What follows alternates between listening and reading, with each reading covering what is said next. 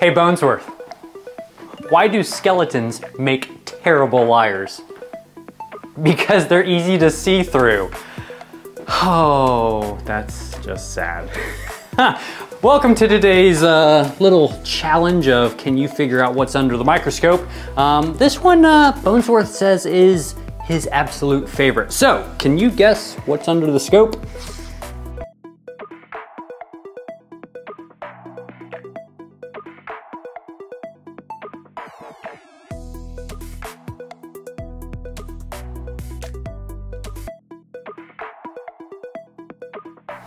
So, what do you think it is? Leave your guess in the comments section below.